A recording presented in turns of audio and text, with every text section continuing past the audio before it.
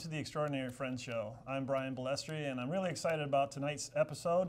I've got two great friends here tonight, and for them, they haven't really met each other, so this is going to be a lot of fun having them get to know each other and to hear their great stories. Let me start off with my good friend Norris, who's going to be co-host. Norris, how are you? I'm doing well, Brian. Thank you for the invite. I'm glad you're here. Norris, I've known for about 30 years. I was thinking about that on the way here. Technically, I know you through my brother, so I am one removed from our friendship, right? Isn't that kind of how it works? Yes. Good. So you have a lot in common with Roman, and that's part of why I asked you to be the co-host tonight. Because we both bear hunt? Yes, because you both bear hunt. No, you don't bear hunt, do you? No, I do not. Okay, yes. Pre-show discussion coming out during the show. Perfect start to this episode. So I'm going to introduce Roman now. Roman, I've known you for about 3 years. We met, first of all, thanks for coming. Yeah, you're welcome. Thanks for having me. I'm glad you could make it, and I'm excited about getting into your background and hearing all your stories. But I've known you for about 3 years, right? Yeah, something like that. We met each other at work. I was doing some work at a client, and Roman was one of my bosses there. And we'll get into some of the fun that we had, quotes around fun, that we had working together. So, as usual, this is a group effort. So, Norris, jump in whenever you have a question or you want to correct anything. But starting from the very top, or I should say the very beginning, Roman, I want to know about your upbringing, because I've known you for a few years now, but I've never really known where you came from. If I remember right, and I remember you telling me, it was either Venice Beach or the Hamptons, right? Was it one of those two? Nantucket. Nantucket. I spent a lot of time in the Hamptons, That's but it's right. really Nantucket. Seriously, I'm obviously being facetious to at least the two of us that know that. Right. Where did you start out? I was born in Minneapolis. Okay, that's completely different than where I thought you were born. Right, right. All right. I was born in Minneapolis, downtown, General Hospital, right downtown. All right, we can speed it up a little bit. Where did you grow up? So I lived in Minneapolis for the first, I think, 6 years of my life. I went to kindergarten in Northeast Minneapolis, and then right after kindergarten, we relocated to northern Minnesota, and I spent most of first grade in northern Minnesota. Okay. And where in northern Minnesota? Big Fork. Okay. So I lived just south of Big Fork, went to school in Big Fork, Minnesota. So let me just back up and explain to the listeners and the viewers and to Norris. I have known Roman for these several years, and I have always gotten grief because I live in Minneapolis. And Roman's always explained that you are a, what, 218er? 218er, sure. 218er, which apparently means an up north guy. Way up north. Way up north, right. Yeah. And Ranger even, right? North of the range, yeah. And there's always been kind of an attitude looking down on us Minneapolis folks. And it turns out you were born in Minneapolis. You never mentioned that before. I was born in Minneapolis. So he was a 612er. He started out as but he 612er. believes in the 218. Yeah. Yeah. Okay. By spirit, 218. So do you so have you lived more in 612 or 218? 612 being the whole Twin Cities. Well, at this point, it would be in the Twin Cities because I've been here, 20 years, roughly over 20 years, right around there. But the formative years were in northern Minnesota. Northern Minnesota. For the most part. There was a stint there where I lived north of the Twin Cities in Isani for a few years, but it was rural. I'd say similar experience as northern Minnesota at the time when you think about the early 80s back then. So this is a great part about this this whole thing is because I thought I knew you, and I thought you were like small town guy from the get-go, and that you kind of looked down on us Twin Cityans, if that's such a term. It's actually Cityots. I've never heard that one. That's good. That's exactly. So point in case, case in point. Cityfied. Yeah. And it turns out you spent the majority of your life in the Twin Cities. So do you consider yourself a big city person? No. Or, okay. So you are a small town, born and bred, but not born. Not born or bred. Or bred. No. born and bred, but not born. Just my formative years. What? Okay, so what is that range from 6 to? Oh well, like I said, I spent part of first grade, most of the first grade in Big Fork, and then moved to the Isani area and lived there the last couple months of first grade through 6th grade. Okay. And then moved back to Big Fork. But I'd spent time going there over those years. So you consider yourself, would it be Big Forkian or a Big Effie. Forker? An Effie. I'm definitely from Effie. You're going to have to tell me how to spell that exactly. E-F-F-I-E. Effie. Yeah. All right. So when you were in Effie, right, what was life like? What did you have pets? What did you have a bunch of friends? Did you guns? I did. So there, it was 1984, I think, when I moved back to Effie. Okay. Lived outside of town a couple miles on a fur farm, actually, and took care of silver fox and ferrets. And out there... Can you back up a second? Did you say you lived on a fur farm? I did, yeah. So did they know you were living on their fur farm? No, no. But the food was good. So how did you live on a fur farm? The people, the family fur farm? The people who owned the fur farm had another house on their property that they rented out. Oh, I see. So when we moved there, we rented that house, which happened to sit between the barns that had the ferrets and the silver fox. So it was like an outhouse? Not an outhouse, but it was just... nothing like an outhouse. Okay. It was a trailer house. Okay. Located, away from their house. They had a big log house, and then they had a trailer house out, say, in the backyard. But it was a lot of acreage, so it isn't really a backyard. But so did you have a lot of friends? I mean, were people around that you could hang out with, or was it you? There was nobody. It was just me and my mom. Lived there, just the two of us, and the people who owned the fur farm. Okay. So it was 2 miles outside of town, not terribly far, and lived there, I think, the first probably 9 months, 10 months, and then moved into town. And so how big is town? How big is Effie? At that time, Effie was probably 50 people. I think the 1990 census had it at 58. Wow. That's pretty small. It is pretty small, yeah. So you knew everybody? Absolutely. Yeah, you knew everybody in town. Was that fun to live in a small town? Was it fun to grow up in a small town? It seems like it would be different between being an adult in a small town and being a kid in a small town. Yeah, that's really interesting because growing up there, it was great. There was 5 of us guys, all pretty much the same age, who lived right in town. We hung out all the time, did a lot of stuff together. We got into a lot of things, went 3-wheeling and hunting and building forts and all of those things. And then I think you get to a certain point where you either stay or you leave, right? I think if people don't leave there sometime by their early 20s, they don't ever leave. Like they miss their window. Yeah, I think there's a window there.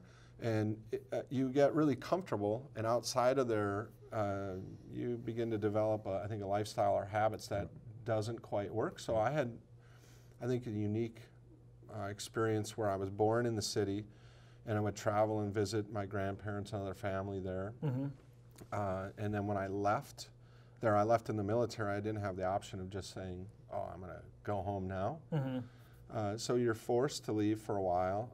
And I went back and forth quite a bit. And then I think since returning from the military, my family still lives there. A lot of my good friends live there, so I go back quite a bit. Okay. But I live with a leg in both worlds. So does that, well, so let's get to this challenge first. So did you go to high school there? And did Effie have a high school? Or Effie didn't.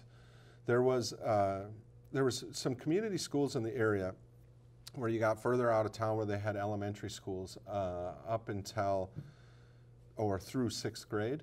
And then everybody went 7th through 12th grade in the Big Fork High School. 7 through 12, okay. 7 through 12. Big Fork had high school. Yeah.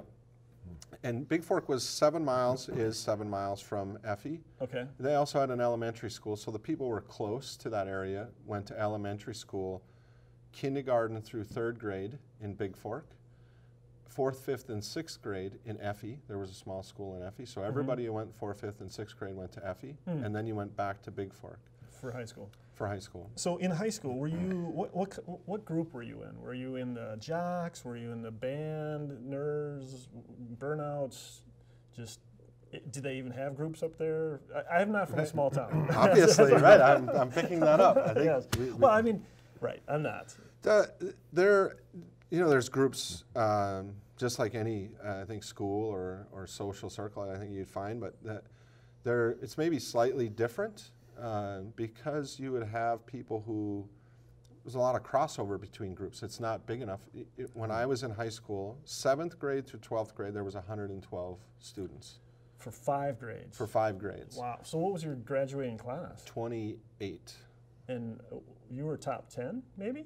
I was in the Upper top half? 15 of my class, right? Nice. Which is That's I better. always lead with that because it's a great accomplishment. It was. I was not top 20 in Right. my class, Yeah. even close. I'll remind people of that. Yes, exactly. So you mentioned that you went into the military. Was that right out of high school then? Yes. And what branch of Air Force. Really? Yeah. And did you do that for opportunity, or did you have a big desire? Somebody in the family? As long as I can remember, I wanted to serve in the military. So it was just a matter of figuring out which branch I was going to go in. And how'd you pick the Air Force then? I think I talked to a few people. I was leading with Marines. They seemed like, in my mind, the most admired.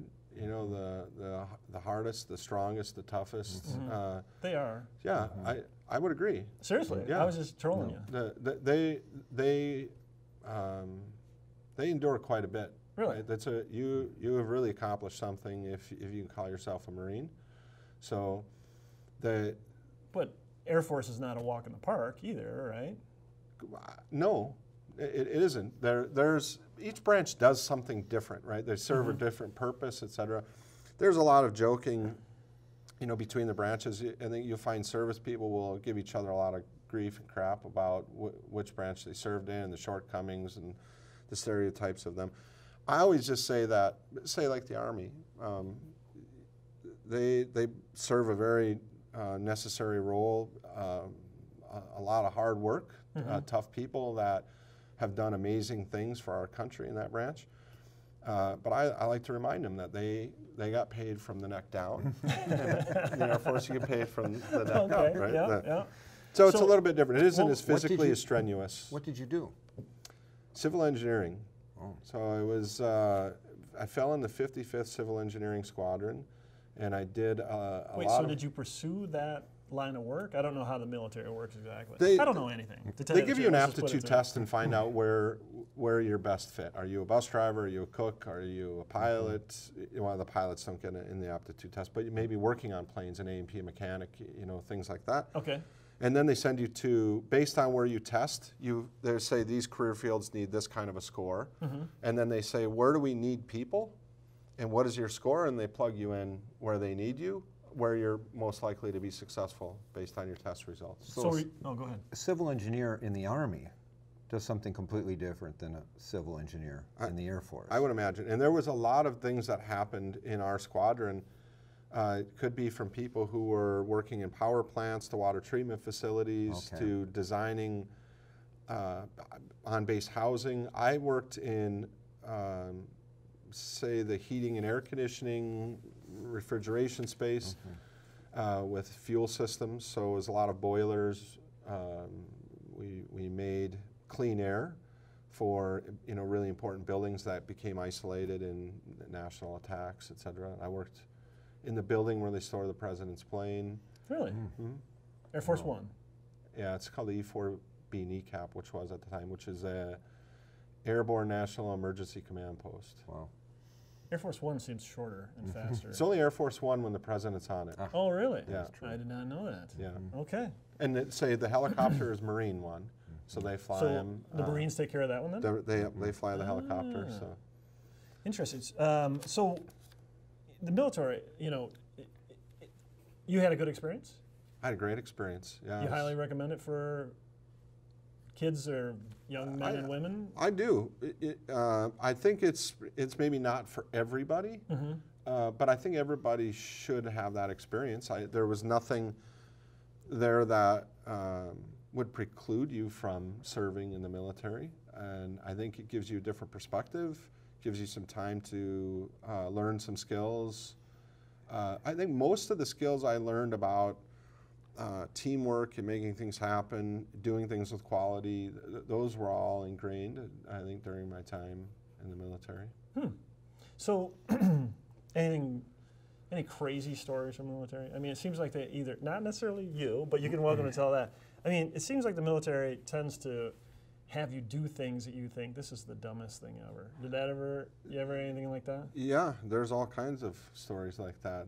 I don't even know if I could pick one, but there's a lot of, in the beginning, hurry up and wait. So say basic training, most people associate it with the physical fitness aspect. You're going to go to basic training. And really, it's onboarding for the military. Okay. They keep you busy with the physical aspects of it. They get you into shape if you're not into shape. But really it's about establishing your military records, teaching you military law, military justice, customs and courtesies, who to salute, how to salute, when to salute, getting your dental records, getting any shots. They do all kinds of things to get you prepared to be a good soldier during that period of time, and then send you off to whatever training you get from there. So you end up doing a lot of stuff where you're going to run across base to get to a different location, and then you stand there for an hour. And you think, why did we run? What was the hurry? Right, we could have just walked. But they're covering different things, getting you in shape, and teach you different points of discipline. I remember one time we're standing out on this drill pad, which is like a giant parking lot, asphalt parking lot. It's Texas in July, August. That's where you were stationed? Yeah, San Antonio, Texas, at Lackland Air Force Base. And you're on an Air Force base, so there's a lot of planes flying around. And we're standing in formation. We ran down somewhere. We got there. You're standing there. It's hot. You're wearing dark green BDUs, battle dress uniform, camouflage, combat boots, a hat, and you're on this giant asphalt parking lot in the Texas sun in August. It's pretty hot. And you're waiting for 20, 30 minutes. Maybe you're going in to get your hair cut on day 15. You get a second haircut. So, and there's 5, 6, 7 flights ahead of you of 50 people each. So you're just waiting your turn. And you're standing there at attention or maybe at parade rest, and somebody looked up at a plane that flew over, and our drill instructor saw that, because you see 50 people all standing at parade rest or at attention, and then one person he does his this. Head. Yeah, you stand out. You get a really loud plane or something different. Sometimes you're daydreaming and you just look. Yeah. And made all of us stand there with our heads cranked to the sky and count the planes. And we all had to have the same number, by the time we got done. So you learn a different aspect of performing as a team and thinking about how your decision can impact the people around you. And how long does it take for you to figure that out when you're there, that everybody says, hey, this is all about teamwork and discipline? In the beginning, you have all the questions. Why are we doing this? Why are we doing it? When do you stop saying, why are we doing it? And just realize we know what it's all about. Right. It happens relatively quick because you can't do it on your own. Right. So there are just things that happen. This isn't necessarily the same in the other branches, but say the Air Force, real strong attention to detail. They're driving attention to detail. And you have to organize your wall locker a certain way, all your hangers evenly spaced, all folded, pressed, the same way. Your socks and underwear folded neatly in 6-inch squares with all the elastic waistband. You sit there with the tweezers and get them all completely flush. So what is going through your mind as you're tweezering your underwear? Like, this is the greatest thing ever. I do this at home, but I never thought I'd use tweezers. It's impossible. You think you spend an hour and a half on one pair of underwear. Yeah. You're thinking, what in the world?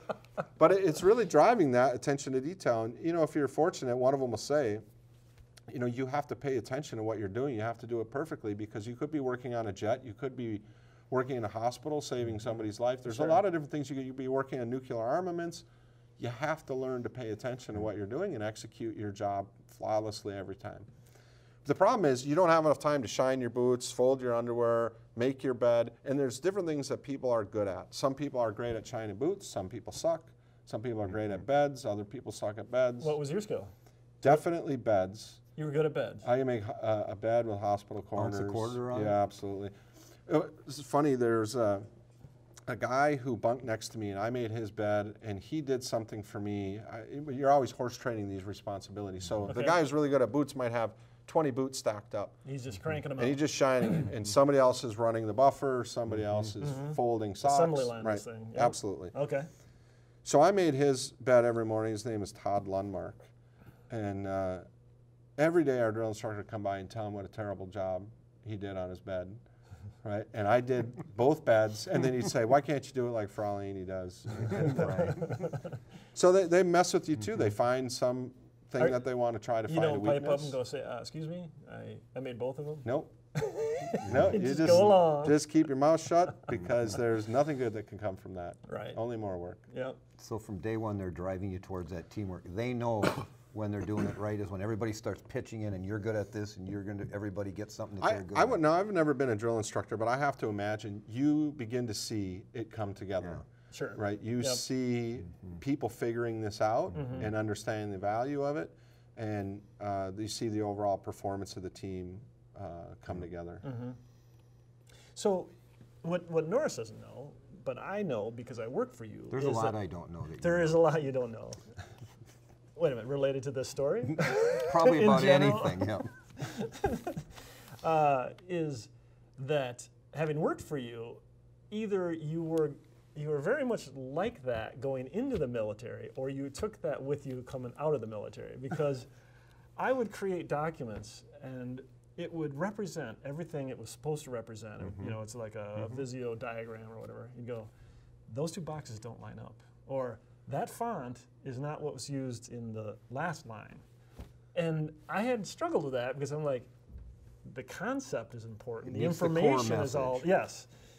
So was that A, just messing with me, B, something that you learned from the military and felt was important, or C, you were always kind of very much, not OCD, but very attention to detail? Did you fall into the military easily, or was that hard? No, it was kind of kicking and screaming. I think it was really a difficult transition. But I learned to appreciate the value of what they were teaching me and why it made sense. And I think throughout my career, I've come to appreciate even more for a variety of different reasons. So no, I was not doing it just because it was you or harassing you. That Although that was a benefit. There is a benefit to that, yeah, absolutely. There's a large military influence in a lot of what I do. Okay. No doubt about it. But some of it is my personal belief as well that the more quality people drive into what they're doing, the more proud they are of that work, and the more they will invest looking after it to make sure it's safeguarded and continues to stay at a high level of quality. You know, if you shortcut something, you care less about it than if you put your all into it. So there's a mixture of things, but definitely it's something I've had to manage too, because there's some things that it just doesn't matter. The most important thing is to get it done and out the door, right? Shipping it is more important than it being perfect, and you have to find the balance. I think I continue to work on that all the time. You know, I heard this story from David Lee Roth was telling about, there was kind of a urban legend, at least I thought it was an urban legend, that they would, as part of their riders for setting up their Van Halen, setting up their stage and everything, they said no green M&Ms in the M&M jar, right? And so they were asking, like, what was the deal there? You guys, you got to understand, we had a really elaborate contract. It was like 160 pages. And in there, in the contract, right in the middle, we said no green M&Ms in the bowl in there. And the whole idea was, if we came into our dressing room and there was green M&Ms, it showed they hadn't read the contract. Right. And apparently they had had a guy die, one of the roadies died because something wasn't set up right. So this was like one of their little quality tests. But you know, from the view of the outsider, like what kind of diva is this? Right. And it's more about, you know, attention to detail shows you've done the details or the due diligence throughout. Well, so you've had kind of a varied career. So you really started your career, I suppose, in the military in terms of getting your education. And then you've worked at several different places. I went out on LinkedIn and checked out your progression up to now you're director. What is your title now? Director of Technical Services. Okay, so I kind of know what you do, so we won't go into great detail of the work that you do. But in terms of management side, you say you've taken some of the military things that you've learned and applied it to your management. So how has that served you, so to speak? Like what's been the good things that it's taught you and maybe not so good things that it's taught you? So the good things is really caring about what you're doing, and I think keeping your commitment. When you make a commitment to people, that you follow through and you keep that. You don't take it lightly, and that you deliver something of high quality. You know, in what I do, particularly in the operations space, it's really important for you to have solid processes, good infrastructure, understand what's going to happen in the event of a disaster before you have a disaster, and make sure you're prepared and you have good plans, and all of those things work effectively. So paying attention to detail is pretty important. There's, you know, it helps in the budgeting process and the planning process when you know that somebody's checked all the boxes and done all of the due diligence that they need to do. The flip side of that is it can drive people a bit crazy at times, so you have to learn to manage their expectations, let them know that you're going to get to that level of detail, and it's really about, you know, 90% planning, 10% execution. That part is a little harder to do, especially if you're rushed or pushed or pressured for time. You know, managing the change management aspect of anything, every corporation I think struggles with that. So you can run into issues with that. I know I have. So I'll explain to Norris here. Having worked for him, I've experienced the full spectrum of Roman, which is you're doing a good job to you're doing a horrible job. You're doing a fantastic job. Do you get the same presented with the same emotion, or is it a completely different? Oh, no. Well, so that's the thing. I mean, I've worked for a lot of bosses because I'm a contractor, IT contractor. So I've had a lot of, you know, people that I report to. And I would say that the difference for working with Roman is you know exactly where you stand all the time, which is not true with most bosses. That's most military bosses, training there. And maybe that is, I don't know. But he would tell you the moment you're doing something wrong, he will tell you. Whether you're standing there with you and him in his office in a one-on-one or in a group with 35 people, you're going to find out how you're doing. So is that a military thing, or is that a best practice that you've picked up along the way, or what do you think about that? You know, I don't know that all of it's a best practice. I think it's important to be clear with people and to be transparent. How many people have you made cry at work? So there's a lot. By gender. I never cried at work. Yeah, there's one person where I asked one time, you know, you'd be amazed at the questions you'll ask that somebody will start crying. So I don't know that that's a completely legitimate question. I was interviewing somebody one time and I said, it looks like in an interview? Yes, I know, it's terrible. My God. But I was looking at her work history and she had stayed somewhere a short period of time and I said, it looks like maybe you made the wrong decision here. Right, when you went from this company to this company and then you left shortly thereafter. Tell me about that and what were you thinking at the time? And she sat there for a minute and then just started crying. And oh, well, so that's not. So I felt bad about it. Yeah, but she really, it actually worked out really well for her. But she took it so personal that she felt like she didn't hold up her end of the commitment. She went into a job thinking it was one way. It turned out to be something different, and she needed to leave. But she felt bad about making that transition, and she cried. Yeah. So, at work then, when let's say you're dealing with Brian. Now, I don't think Brian needs to be nurtured. I've never known him to be that type of guy. But you have everybody's different. Everybody's different. So maybe let me back up and just tell Roman a quick. you own your own business, right? Yep. And describe your business or explain your business real quick. It's basically concrete grinding and polishing. So we take concrete surfaces and put high-end finishes on them for commercial floors and some residential, but mostly commercial. And I've seen some. properties. He showed me a couple of the industrial places. It's really cool. You would really That's appreciate neat it. stuff. The thing I was going to say is that you have a lot of people reporting to you, right? In Some either people, directly in one or way or another. or Yeah, either or other subcontractors or right, people that are at the company. that you're responsible for. Yeah. Yeah. So anyway, go ahead. I interrupted. So the nurture, how do you? I mean, that's a tough one when you're dealing with people. You know, you got to figure out who needs a kick in the butt, and who needs to be nurtured. And are you do you consider yourself somebody who could be a nurturing person? You know, a lot of times I've got a lot of my wife. He's making a face. I can see him out of the corner of my eye making a face. My wife is all military. Her father, uncles, friends, everybody was all military, and not very many of them are nurturing. Right. So I think that there's a few different ways to accomplish that. I think people at first blush or first glance wouldn't put me in the nurturing category. But really. However, if you were to look at the track record of how many people I work with and coach and mentor, and the people I keep in contact with from every role that I've had throughout my career, I think you would agree that they're getting value there. They're getting something that's valuable to them to continue that relationship or continue to seek my input and feedback.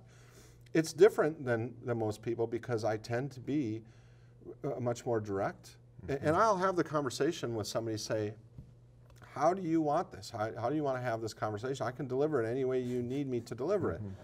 So a lot of times people say, just tell me what's going on, and they don't really mean that, right? But they'll say that.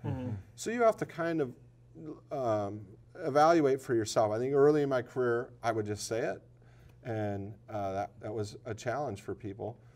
And you learn to hone that message. And when, you know, Brian earlier said it didn't matter if you were one-on-one or a group of 35 people, there's definitely things that you're not going to talk to somebody about in a group of 35 people. Sure. Right? Yep. So, and there's other things that you are.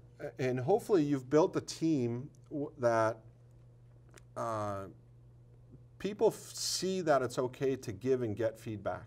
And sometimes you have to lead that example and say, when you screwed up, you own it. Hey, I screwed this up. Hey, I'm sorry. This is my mistake, or I dropped the ball here.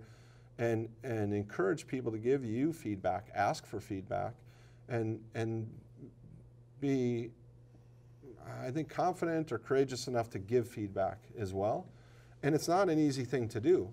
So, you know, so here's the thing. I used to be a supervisor of assembly line in a machine shop earlier in my career. And looking back on it, I realized I was probably not a very good manager in that I did not like conflict, and I didn't like having or delivering tough messages, right? So I was always trying to hedge in a way that they could redeem themselves without really getting the information. And I would say, you know, working for you, you get people to bring their A game because they're going to get punished if they're not bringing their A game. Punished? In the sense that they're going to know it's not good enough. You're right? held accountable for the results. Right. Punished? I don't know what punished. Off with your head! So you would have chopped off heads in like in the 1500s. If you would have been a manager in the 1500s, you would have lopped some heads off. I don't think so. Really? No, I don't. No, I didn't even have capital punishment with my kids. True. I mean, you've told me that. Yeah. But the 1500s, you would have lopped some heads off. I don't think so. Okay. But here's the thing I will say. So what drove? Sounds like you were obsessed with it. So Roman, to you was one as tough as guy you've ever worked for. Right. So and this is why I said you don't need to be nurtured. And is that the attraction? Is that here's a guy who's telling it to you straight, whether it's something you want to hear or you don't want to hear, you know it's always fair. Right. Yeah, and it's coming from a point of honesty, not from some backwards emotion trying to get at you or trying to make you look bad so he looks better or whatever. It's always a straightforward. Yeah, you know, one of the things that I respect about Roman is that you give tough messages when they need to be given. And I would say 80% of managers don't do that. They do everything they can, and I think HR tends to try to help them do everything they can to never actually give the cut and dry, tough message that the person needs. And when you hear a tough message, it hurts, you know, because you're not used to it in your career. Like I think I do a good job in my job, but Roman was like on me, going like, I need you to step it up. We had a very tough project, the data center that we built. We had a very short timeline, and it had a lot to do. And he pushed us all really hard, but I respected that it wasn't unfair. It was tough, you know, and it made me realize how many other managers, and even looking in my own career, that I was not as probably clear with people as I should have been. I'm not from the corporate world, but you know, I always consider there a difference between a manager managing a project and leading a project. There's a complete difference, and you can tell right away with somebody. This person's leading it, this person's just managing. They're just trying to get through, and they're figuring out how they don't have, you know, a true leader works for all the qualities, you know. Yeah, and the thing I notice quite a bit is when it's easy to manage a company or a group when everything's kind of copacetic and doing fine. When stuff starts going bad or you have a tough timeline, that's when you see whether a manager really has it. You know, I mean, whether they can step up and get their people to step up. And you know, not to butter your bread too much, but I respect the way you can do that. But you know, so let's talk about outside of work, right? Yeah. So, do you think your personal life is similar in the way that you have the same high expectations for people outside of work as you do at work? Or are you more forgiving? I think I'm probably the same. I have the same expectations. It isn't any different where I am who I am. I try to be mindful of the situation or the audience, or you know what's happening. Just because that tool doesn't fit all of the time. Sure. And I think I'm getting better at it. The older I get, the more you realize how much you don't have figured out, and you're still working your way through all of it. Yeah. But I think it's probably somewhat similar in my personal life. I think you hit on something that I think about quite a bit, which is the older I get, not the less that I know, but the less I feel, the more I think I question certain aspects, like should I be doing it this way, or you know, or what is the best way to do this, rather than when I was young, I was like, this is what it is, or that's what it. You know, everything was black and white when I was young, and it's not. Do you feel the same way? And you know, I was thinking about this recently. You know, I didn't know my dad growing up. It was just my mother and I. And when I found out I was going to be a dad, it was a little frightening because I had no idea what the hell a dad did or was supposed to do. And I thought in my head, I said, you know, after I thought about, well, this is okay because I don't have any of the bad habits that are going to carry over into my parenting style. Sure. I can just think about all the things that I wish I had in a dad, and I'll do that. Did you have any models, like either people in the community or TV shows? You know, or like, who did you? I had a couple. I wouldn't necessarily put them in the great role model category, but they were role models. Yeah. Okay, so all right. So what I think about it now is that's a really bad way to approach parenting. How so? You don't. I was young. I was in my early 20s. Yeah. Right. Your view of the world and how things should work, and you know, et cetera, is relatively small and limited. So I was formulating this idea or strategy of what it was going to be like to parent and what things were really important and how should I go about this. And what I thought at the time isn't what I think today. Sure. And it isn't what I know to be true today. And the unfortunate part about parenting is when you're doing it, you're learning the first time. Yeah. So you know, you only have one first kid, and then you only have one second kid. So each one you're learning different things. You're learning on the job, and that's not necessarily the environment where you're going to drive a great quality experience, right? Where you're learning on the job. They're basically prototypes, right? And it's unfortunate because the decisions you make and the impacts that you have are lifelong and lasting. Yes. Right? And you can't necessarily undo them. I think, well, and that's the thing that they don't get. Like I think they think that we have it all figured out. I'm like, no, we're winging it, right? We're fixing, we're building this plane while it's flying. Like that's all you can do. Yeah. Although I think kids nowadays probably know better They're a little more brighter about that, maybe. Maybe. Maybe when they get a little bit older. Do you have kids? No, I do not. Well, I think they're, at least from my perspective, they don't know. There's this entitlement thing, I think, today, where they think that it should have been a certain way. Not all of them, but I see a lot of it. And I think, to be fair, I had some views, say, even of my mother when I was younger, about what I thought she should have done or done differently. And at the end of the day, all you can do is the best that you have right there in front of you right now. And they were the right decisions at that time. Based on what you best knew. you could do. Yep. Right? So you then go on and realize that you're still learning. So let me shift gears a little, because one of the things that I know that is a big part of your life is travel. And when I talked to a couple of coworkers that we've both had, you tend to have, well, you're known for having travel woes. Yes. Is it true that you actually have that many, or you just, everyone knows about those so much more? No, I have a lot. And really, it's almost everything I do. It just comes out more in travel. Okay. For some reason, most things I do end up being the hard way. So there's things that go wrong. It's been great from a learning perspective, because you have to learn to adapt and adjust and improvise, etc. So I was asked to ask. I asked a question. Yeah. They said 2 words: German made. Oh boy. Once you know that story's going to come up. Is that one that can be told here? I can't tell you that story. We are on late night, so. Right. Okay. Well, it's not bad, All but so we were in Germany. Who's the we? Some work colleagues. Oh, it was for work. Yes, it was for work. Okay. So we got to Germany. Normally, I don't sleep a whole lot, so I never set an alarm. And usually I handle the time adjustment going to Europe. I'm in Europe quite a bit. Really well. I never have a problem with it. This particular time, I don't know what was going on, but I set my alarm because I knew I wasn't going to get a lot of sleep. So anything less than 4 hours, I'm probably going to set an alarm to make sure I get up. I set an alarm. There was a bug in the iPhone where the alarm wasn't functioning in certain conditions, so it didn't wake me up. And you found a bug in the iPhone. Well, I didn't. When I did a search afterwards saying, why in the world did my alarm not go off, I could see everybody's report saying there's a problem with the iPhone, etc. So anyway, I didn't wake up when I was supposed to. I woke up to a noise, and I hear... In your room? In my room. It's all dark. I have the shades pulled, everything, and I hear a noise.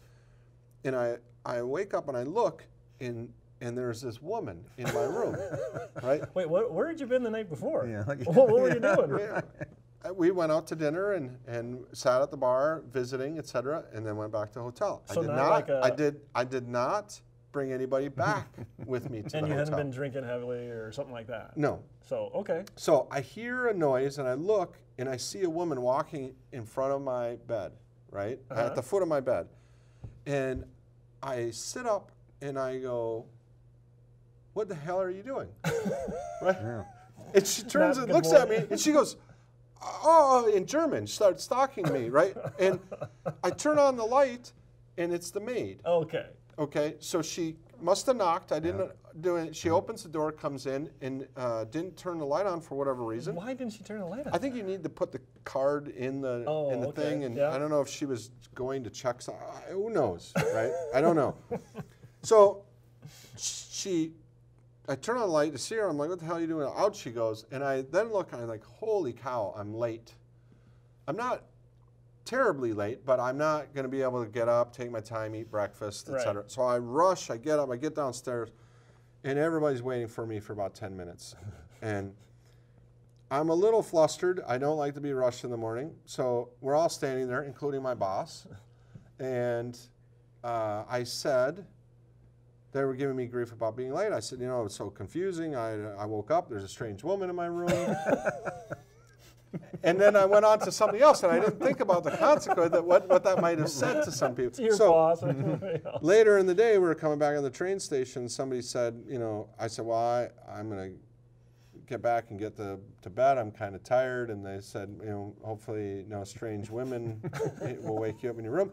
And then I realized what that You're must have right, sounded like, right? And of course, I tried to clarify it. Nobody believed me. Yeah, just the German maid, the strange woman in my room. That's classic. So Italy is your favorite place. I know this because we've talked about it a lot. So Yes. why is that so? It's a good question. I think I mean, you're Italian, Fraulini. I am Italian. I'm a dual citizen, Okay. American and Italian. And so that's no small feat. I mean, the people, you Yep. educated me about that. You specifically went out and got your Italian citizenship? I was born an Italian citizen because... Okay, now I'm confused because I thought you said you well, were born. I'm going to clarify for you. Okay, I'm going to clarify. I'm going to clarify for you. You speak Italian, I forgot. My ancestor came to the United States and had children here before he became a U.S. citizen. Okay. When he became a U.S. citizen, he had to renounce his Italian citizenship. Because we require that, right? Right. Okay. Up until that point, he was an Italian citizen, and he had kids who were born here. They were born here, they're American. Yeah, right. But they were also Italian. Okay. So then later he became an American citizen, but the kids were born American and Italian, and my mother was Italian, and as a result, I was Italian. So I was born Italian, and I went through a process of recognition, officially recognizing my Italian citizenship. With the Italian government? With the Italian government. Okay. So you have to provide a bunch of documents to show your ancestor born in Italy, that they came here and who was born here, and you have to have all the names right, all the documents, dates, all that correct, submit it, and then they recognize your citizenship. So you now have dual citizenship? I do. I have two but passports. How does that work? Because I thought the U.S. said you cannot have dual citizenship. You can have dual citizenship with a few countries. They allow that, but keep in mind, I didn't apply for citizenship. I didn't have to take an oath. I was born a citizen. So I'm just as much Italian as I am American because I'm by juris sanguis, by blood right. Oh. And you are until death unless you renounce. Correct. Okay. So both my kids are Italian citizens as well. So one of the things I think about, I've been thinking a lot about the immigration in Europe and the legal or illegal immigration in America. And one of the things I think about is that one of the litmus tests that could be used to say whether you're of that nation. Like there's people living in France who were born elsewhere, right? And they're like, they're not really French. The French are saying they're not really French. One of the litmus tests would be, would you fight for your country, right? So the question comes up, like in this situation, a little far-fetched, but if we were to have a fight where somehow Italy is on the other side, what would you do? Who would you fight for? Or would you abstain? I'm not going to answer that question. What I would say is this. Italy used to have a military service requirement for males up to a certain age. Okay. They got rid of that requirement, but because I had previously served in the United States military, I didn't have to meet that requirement anyway. Okay. So you you have both the U.S. military service and recognition, and they gave you kind of like what do they call that when you test out of a grade or whatever? Well, they'd already done away with that requirement. Yeah. But my previous service, so I started working on that 14 years earlier. When I started, I still needed to have the military service, but my U.S. military service met that requirement. Okay. They wouldn't require me to serve in the Italian military. It took me 14 years to get all the documents right. Right. And over that period of time, they got rid of that requirement. So when I did finally submit my stuff, I didn't have to use my U.S. military service to get out of compulsory Italian military service. So I didn't have to serve.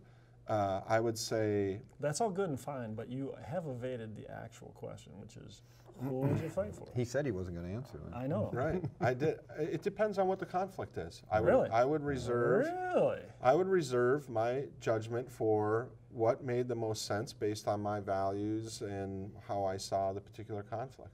Wouldn't you do that with any conflict that we would get into? Well, so I mean, I think the thing is, obviously, I believe, too old to be. So the question would be, would I allow or have my kids go to? Right. Well, you know, and the other side of it is, would you have your kids go into the military or be allowed to be drafted or move? You know, and I'd say, yeah, I would hope that we'd only get into a serious conflict where there's a draft that was justifiable. But I was born in the U.S. and you know, very much feels very strongly about it, and I would have my kids go to that. So I think that's a test that anybody should say is like, if you want to be that country's citizen, would you go to war or would you allow your kids to go to war? I mean, do you think that's a valid litmus test? Do you? I would have to do some more thinking on that. All right, but think on that. a little corollary on that is you realize that there are a lot of illegals. You can get an automatic citizenship, and it's been that way all going back to the Civil War. All you do is enlist in the Army, you become an automatic. When you get out of the military, you're an automatic citizen of the United States. There are there are tens of thousands of illegals in our military right now, and when they get out, they become. I'm not sure if they become automatic citizens while they're serving or when they get out, but it's always been that way. Well, so yes, I don't want to go too far into that, but I think that's definitely a conversation I'd like to have. So I would say this, that you know, when you think about, just because we're married, and I'm very proud, and it's why I wanted to serve in the military. Yeah, right. I raised my hand. I put my life on the line for what I believe our country stands for. Keep in mind, our country hasn't always done the right thing. Oh, the absolutely. leaders that we have in place haven't always done the right thing, and we got to where we are. The United States, because we stood up and fought against our own country at that time. Yeah. So if our country was doing something contrary to our constitutional values and privileges, and somebody asked me to fight on behalf of that in conflict of the oath that I took previously, I don't think I would. Yeah. So there's too many unknowns there to figure out what you would do. But well, so here's one that may also be an unknown. You are very big into ancestry and your ancestry, which is all in Italy, right? Because both your mother and father were Italian. So you've gone very far back. So Roman is known at work as being the guy that really knows Italian history, working very hard on it. So we were in a meeting one time, and it was quite a few people in the meeting. And Roman is, I wouldn't say, Roman is well respected. I was going to say feared, but you're not feared. But people. I gather that. Right. So we're in this meeting. There's quite a few people in it, and it's before the meeting started. And I say, hey, Roman, you are, all of your ancestors are from Italy, right? He said, yep. And I said, and all the way back, if you go far enough back, that was the Roman Empire, and they had slaves back. You know, Romans had slaves, right? You know, people owned each other. It was actual. He's like, yep, because I'm half Italian, and what I'm wondering is, like, is it possible that my great grandfather and mother on my father's side, the Italians, could they have owned your family in some way for your great? Do you remember that? Oh yeah, I remember. All the ridiculous statements I've heard in my life, I remember. I gotta say, every single person in the room was like riveted to hear what was about to happen. I am sure. And Roman's threading a needle trying to figure out, I just want to get a meeting started here. And you could have heard a pin drop. And because I think people didn't know if you were gonna like dress me down or laugh is what it came down to. Right. And I don't remember exactly. At Do the you end remember of what you have? I think you said, "Oh hell no." Yeah, that might have been. I just didn't think your family was smart enough. So, but it's just a representation of you. It's a small sample size. Right, We don't really know, pretty far. I will say, Italy, as we know it, has only been a country since 1851, 1861. So there were all city-states before that, and they didn't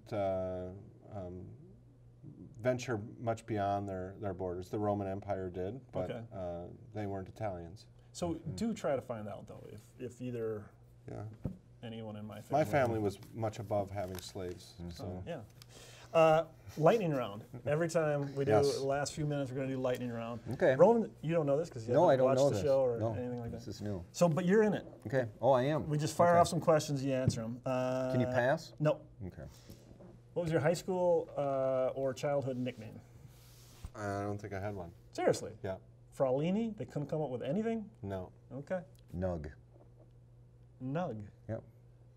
Is there a backstory? Yeah, there is, because I'm a junior. Oh, Norris. My dad's name is Norris, And and so you're Norris Jr.? so instead of, yeah, the nickname was, they didn't want to call me Junior. Yeah. It was just a big deal. No, we're not calling him Junior.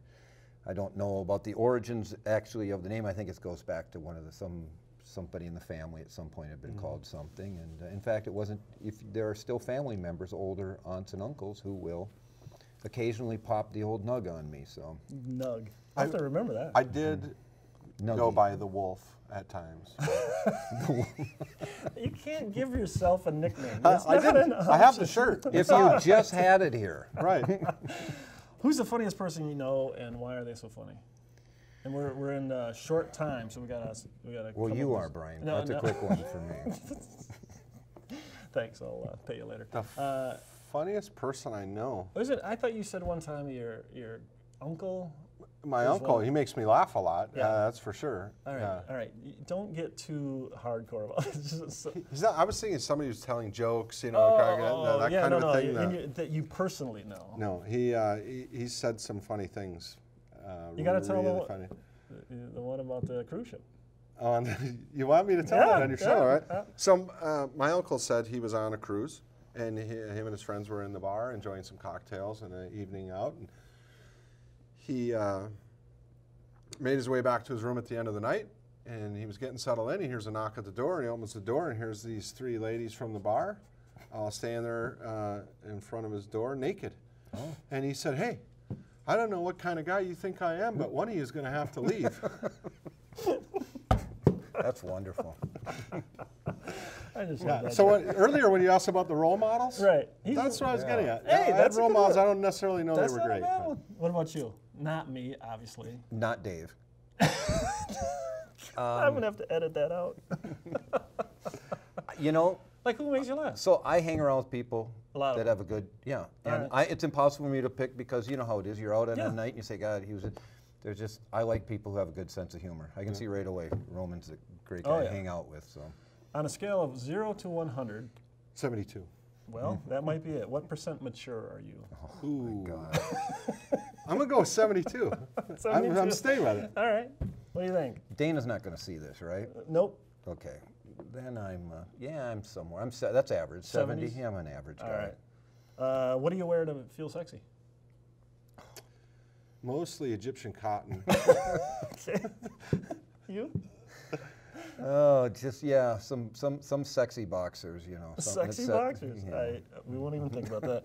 All right. Well, we That's a are. bit disturbing question. Yes, Are we out of it's time, a- or can I have a question?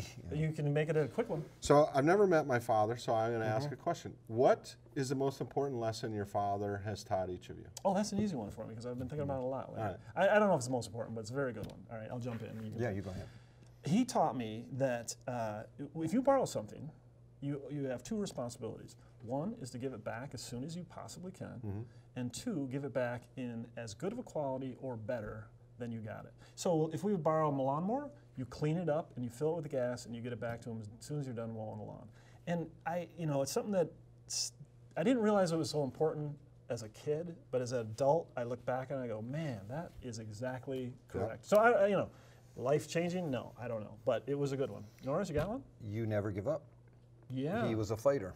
It's just, and when you're young and he's telling you, you're going to go join something, and you decide after 2 days you don't want to be a member of it anymore. But no, I told you, you're going through this. You made the commitment. You're going through. You keep fighting through it. You figure it out. You figure out how to have a good time while you're doing something that you think, hey, I decided I really didn't want to do it. Just stay with it. That's something every day. That's something that That's I a good just one. think about. That's really good. Yeah. All right, I don't want to cut anybody off, but we got to say thanks. We're at the end of our time. First of all, Roman, Norris, I really appreciate you guys coming out. Yeah. I think it was a great conversation. I really appreciate you telling a lot of your backstory and getting to learn that. And Norris, thanks for helping me navigate these waters. Thank asking you. great questions. This is wonderful. Yeah. So I'll say all of the things that we talked about tonight, we put in the show notes, put it on the website, Extraordinary Friends. And thank you very much.